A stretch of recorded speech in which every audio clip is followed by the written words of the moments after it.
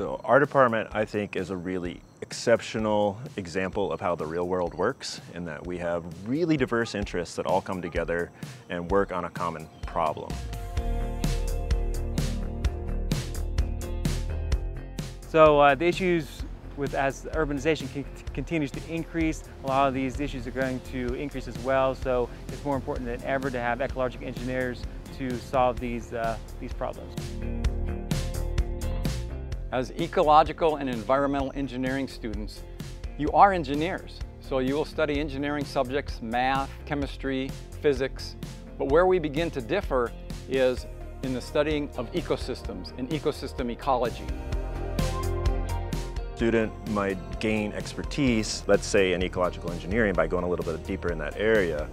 We're always going to be working across those different fields. So it really does work like the real world here in our department in Biosystems Engineering.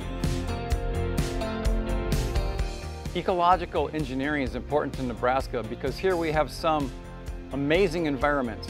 Water is one of our greatest resources, and ecological engineering can help protect our water quality.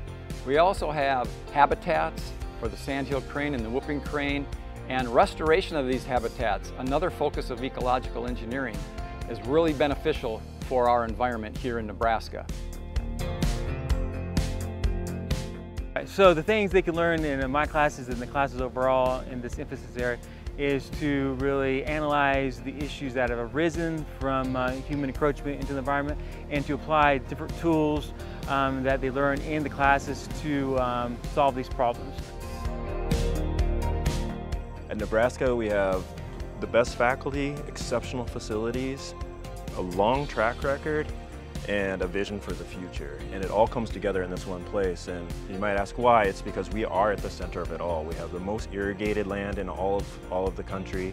We have the most innovative companies, and we have some of the greatest minds coming together in one place. So it's a really exciting opportunity for us to come together and look towards solutions for the next generation, and to do that together in the Department of Biosystems Engineering.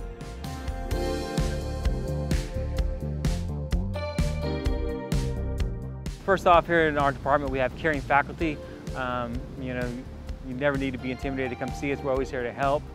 We have a peer mentoring program for freshmen and sophomores where we assign you a junior or senior that can mentor you. And it's a really great place to study ecological engineering. We're one of the few that's going to have this emphasis here, and hopefully later on a major. With Nebraska, we have a wide range of temperatures, precipitation. We have more pivots than any other state in the United States. So we produce a lot of food, but with that comes a lot of issues, and it's a great place to really apply what we learn in this emphasis area.